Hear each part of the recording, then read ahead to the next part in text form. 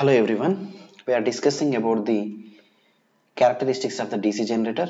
In that we are completed OCC and the load saturation curve. The next is the compound characteristics.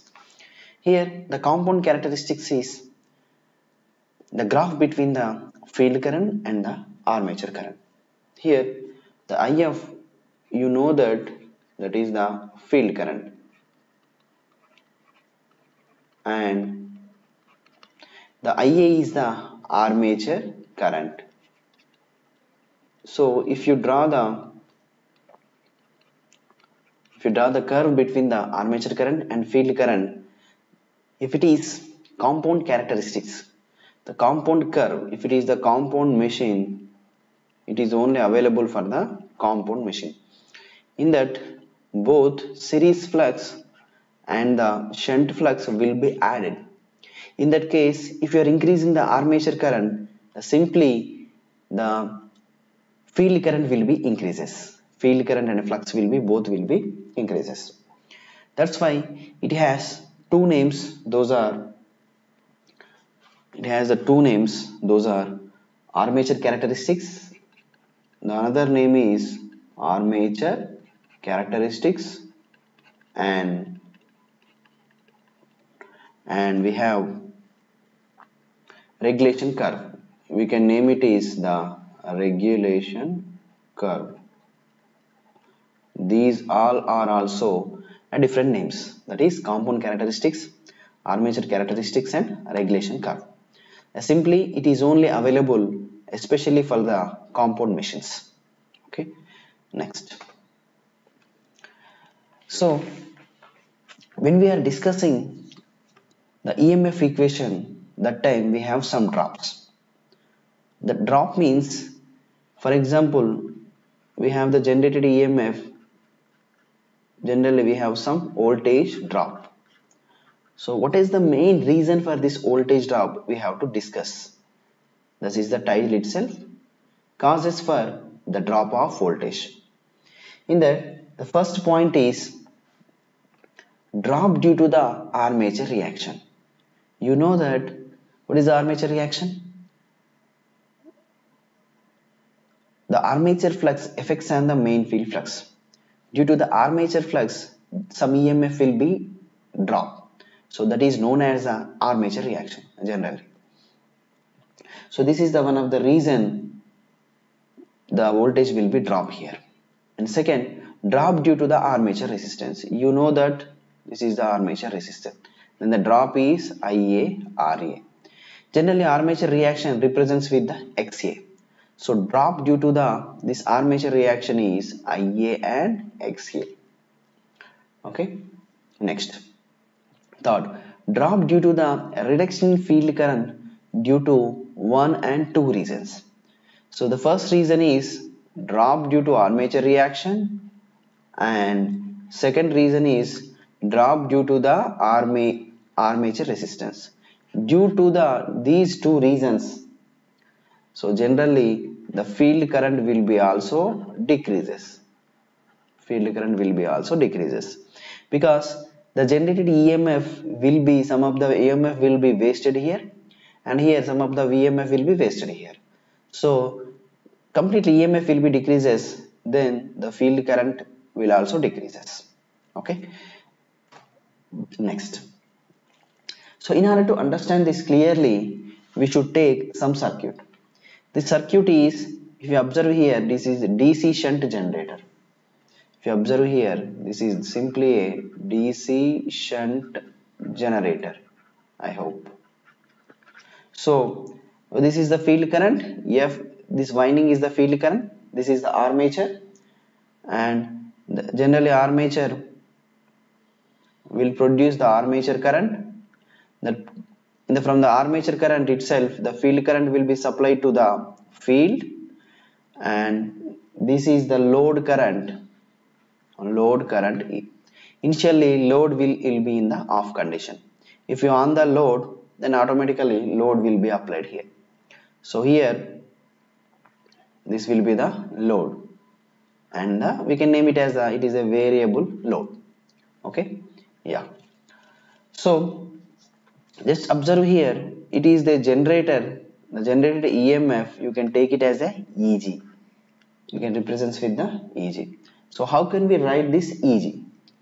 So the complete generated EMF, it is armature consisting of some resistance RA, and so I will write like this initially.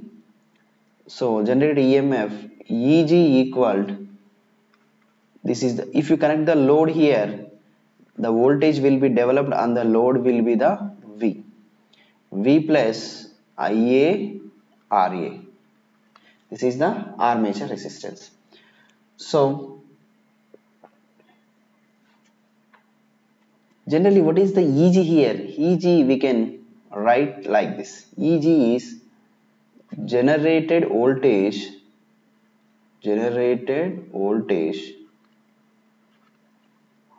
after armature reaction. After armature reaction. After the armature reaction, this is the generated EMF. What is the armature reaction drop? Generally E minus EG. E minus EG is simply drop due to armature reaction. Drop due to armature reaction. That means if the armature reaction is happening in the armature itself, some of the voltage will be dropped. That voltage will be, you can write E minus EG. E minus EG. Okay? Yeah. So some of the voltage will be dropped. If the voltage will be increases, that means the load will be increases, the load current will be increases, armature current will be increases, then the drop also be increases. Drop also increases. Okay? So this is the, we have to keep in the mind, this is the drop due to reaction. But sometimes we are not consider the drop due to the armature reaction. Directly we can write EG equal to V plus IA RA. V plus IA RA. But we have to keep 2 points in your mind. The first point is, if it is generally, if you write the load current versus EMF, the curve between, this is the voltage generated and x-axis is the load current. If you increase the load current, in the ideal case, the generated EMF is in this case. But if it, in case of the separately excited generator means the separate supply is given to generate the flux, and this is the load. We are connecting to some load. Yeah. So by varying this, we will get some flux. Due to that flux, the EMF will be generated.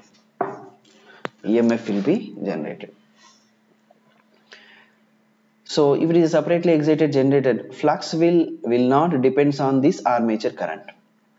But here, the flux will depends on the armature current only itself. So for the separately excited generator, EMF reduction is very only low value, not heavy, not high value, just low value. But in case of the shunt generator, the EMF decrement is high. That's why the separately excited drop of EMF is less compared with the shunt generator.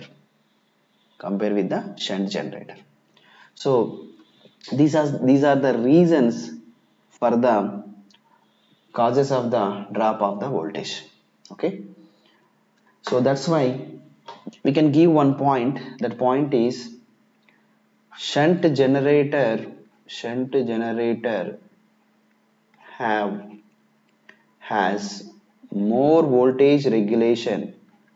That means no load voltage regulation means the voltage difference between no load to full load voltage than the separately excited generator.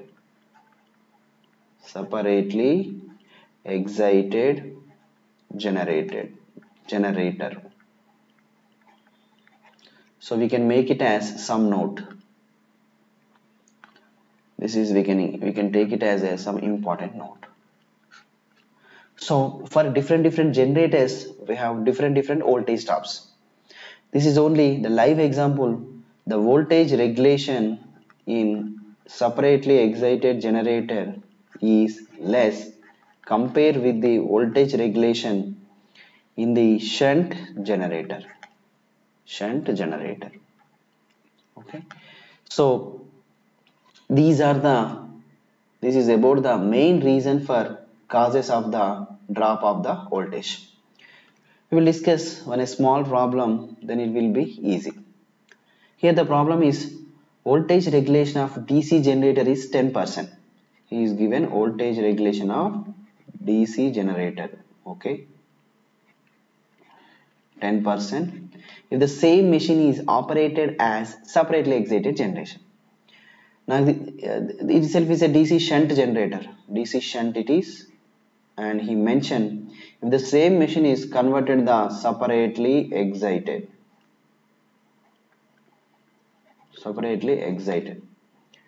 at the same load, then voltage regulation.